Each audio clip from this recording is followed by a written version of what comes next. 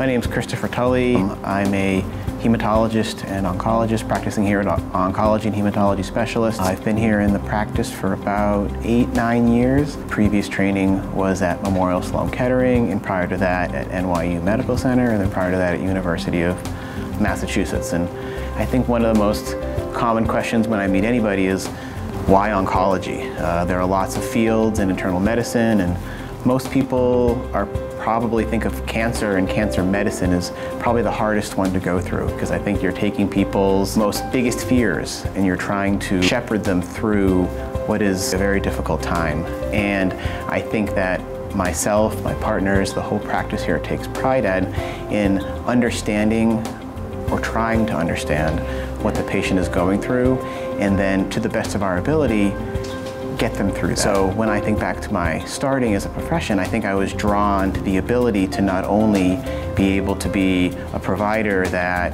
takes care of patients, deals with patients, but also to be that person for that individual, for that family.